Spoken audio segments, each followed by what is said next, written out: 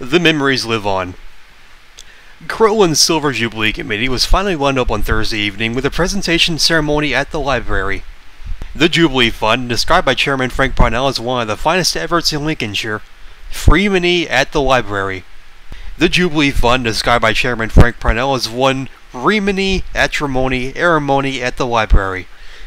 The Jubermony at the library. Tremony at Remony at the library. Threemony at Tremony at the Library at the Librarymony at the library.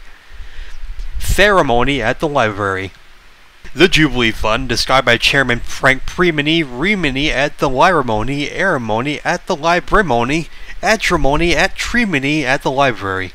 Tremoromony at the library, Remony at the library. The Jubilee Fund, described by Chairman Frank Parnell as one of the finest efforts in Lincolnshire. Fin, he latched onto a through ball. Although he was hauled down by the keeper, he still managed to stroke the ball home. But for the second week running, Durant had to leave the field injured, this time suffering eye trouble. The winning goal was another 25-yard shot, again from Blackstone's central defender, coming from their second chance of the game. Gary Cooper, recently signed from Queens Old Boys, had a good debut.